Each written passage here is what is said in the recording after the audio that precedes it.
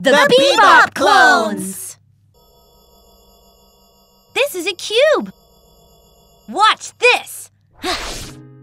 Let's review what a cube looks like. A cube has 6 faces. And each face is a square of the same size. A cube also has some sharp points called vertices. Let's count from top to bottom. 4 vertices on the top, 4 on the bottom. So there are 8 vertices on the cube. There are also edges on the cube. How many edges are there on a cube? Let's count from top to bottom. 4 edges on the top, 4 in the middle, and 4 on the bottom. So a cube has 12 edges. Give it a try. A cube has 6 faces, 8 vertices, and 12 edges. Stop chasing me! Energy! Energy! Energy! Energy! Thundy, help me! Let's use energy blocks to build this. Then we can make a shield to protect Dr. Grin. I'm on it!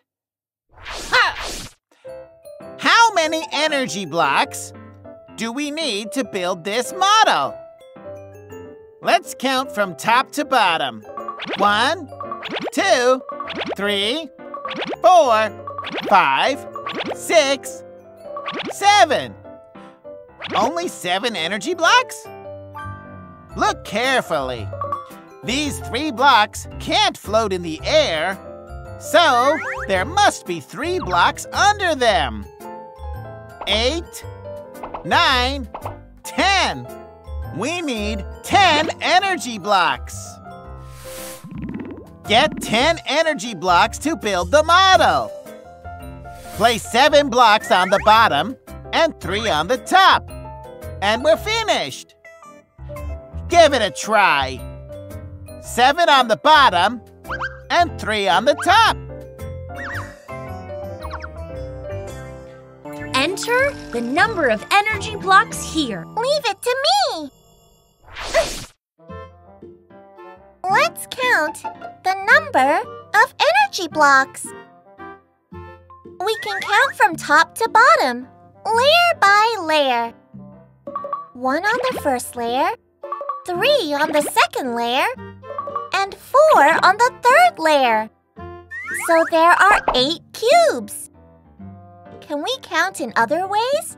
Let's review a model we've seen before.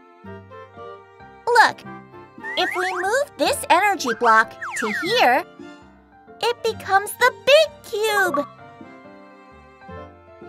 We need 8 blocks to put together this big cube. So there are 8 energy blocks. There are many ways to count cubes. Give it a try. Turn it into a big cube and it'd be easy to count. There are 8 in total. Ouch! Get 99 rupees math lesson.